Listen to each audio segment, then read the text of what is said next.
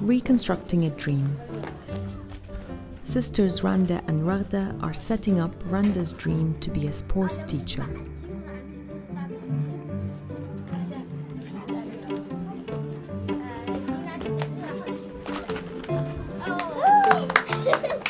This is their photography homework, given by their teacher for the day.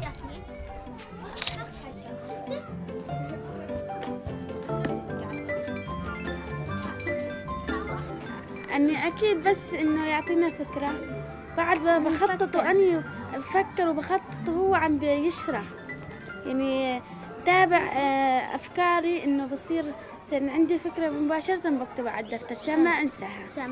بس أجي هون بخطط وبشوف شو بدي المواد، بعدين هيك بعدين بصور. هاي أنا طالعة الخزان قدامي الطابة خليت أختي تصور. The sisters engage the whole family with their homework. لما نفكر كمان هن بيفكروا معانا شو بدنا نساوي الفكرة. أنا لما أفكر باخد مثلا بشاور ماما، بشاور خواتي إنه هيك زابط هيك هاي. And hold this. Randa and Raghda are part of a special class. Can you see him through there? Teaching Syrian refugees at Zatari refugee camp how to express themselves through photography. Think of a way that you could use that mirror to figure out how you're going to solve the problem. 12 children, 12 cameras, all guided by photographer Brendan Bannon. When I've taught refugee kids previously, I taught kids who were born into refugee camps or who became refugees as toddlers or infants. They didn't have a direct memory of the circumstances of their migration. These kids all have very clear memories.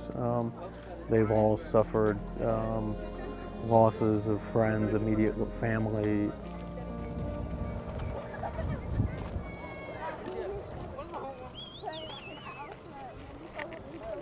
We're going to go over here.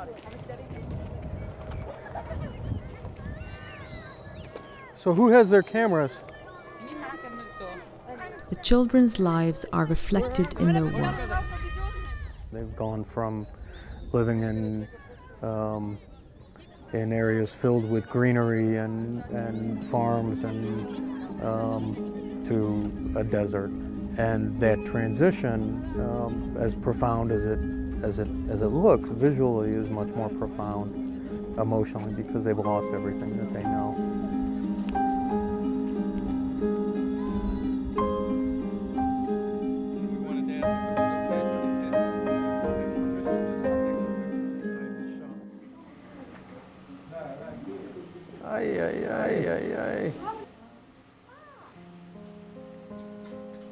That's a scary dream, huh?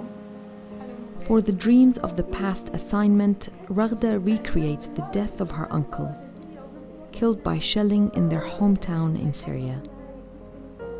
I mean, I think that their experience is reflected in all of their photographs, whether the photographs are a direct expression or reenactment of trauma that they've seen or experienced.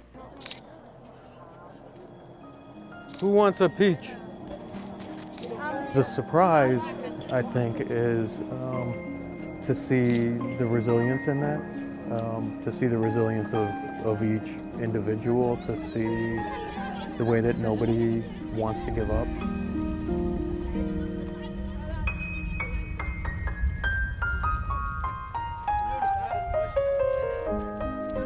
The course gives the children the chance to raise their quiet voice above the rest, to share their reality with others.